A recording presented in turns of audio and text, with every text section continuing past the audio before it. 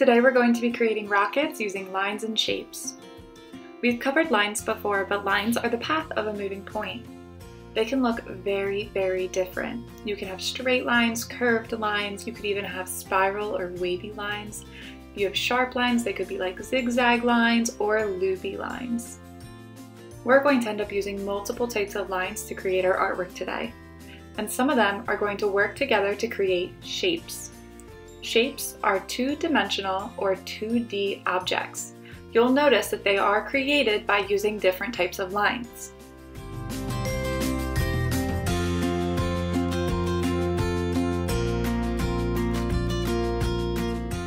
Let's start with our rocket. We're going to begin by adding a dot towards the top corner of our paper.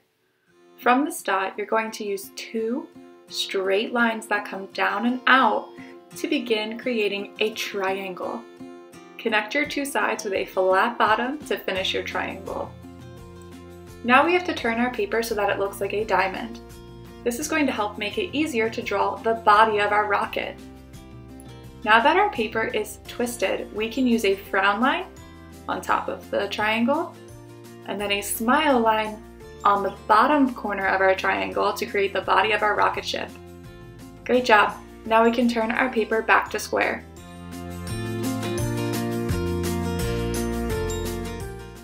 Inside of our rocket ship, use two circles, one on the outside and one on the inside, in order to create a window for our rocket ship. We're going to add on a booster at the bottom of our rocket ship. A little bit below our two smile lines, you want to add on a straight line. Use a tall, narrow rainbow to create the booster shape. Now we can close off our rocket ship by using straight lines that connect to the booster. On the sides of our rocket ship, we need to add on two more boosters. You can use the letter L and the number 7 to get them started. Connect them to your rocket ship using curved or straight lines, and they're going to kind of remind you of curvy triangles. In order to create our exhaust, you're going to want to come down and out with two straight lines. Connect them with a flat straight line so that it reminds you of the bottom of a triangle. Add one more layer onto the bottom of our triangle by extending the lines and using another long flat line to connect them. Instead of just using smoke, we're going to create an exhaust that has 4 different types of lines or more coming out from the rocket.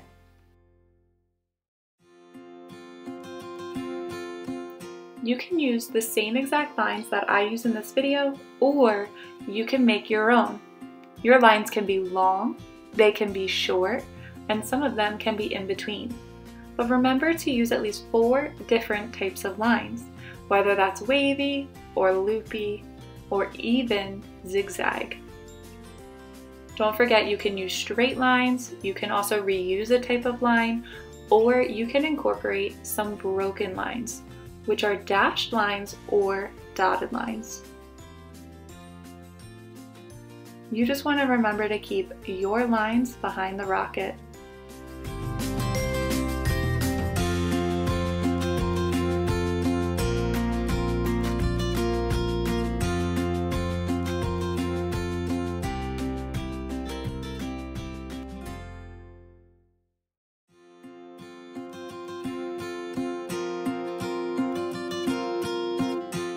Now it's time to color.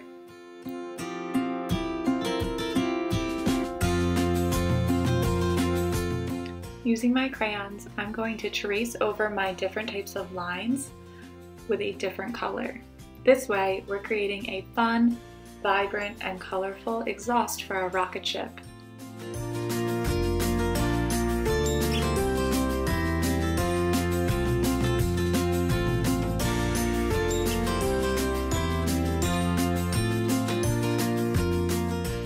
Since our blast-off lines are all colored, we can move on to the rocket. You can use any color you would like to start adding color to the details on your rocket. Don't forget, if you wanted to, you can even add a color into your window. Let's add to our background.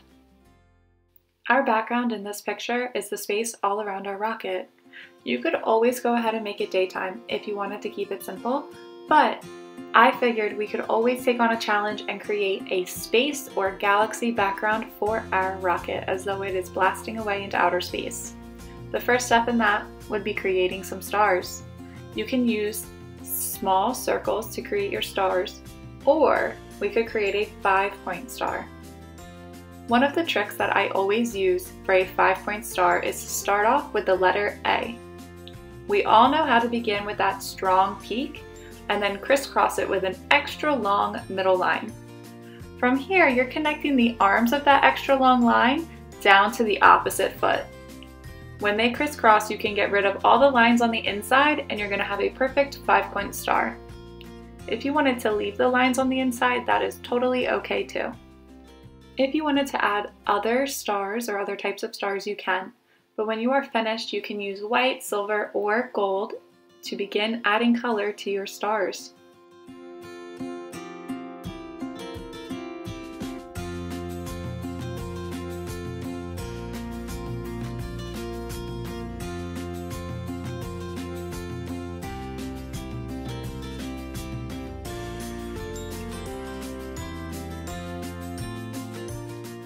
Now that we've added stars, we can create a galaxy background and make it look like outer space. Usually people think of just black, but truly outer space is full of color. The galaxy has so many different colors in the nighttime sky. To keep it simple, you can always use black, purple, and blue, or you can get a little bit more creative and start adding in reds and pinks. You can start by adding a layer of black into your night sky.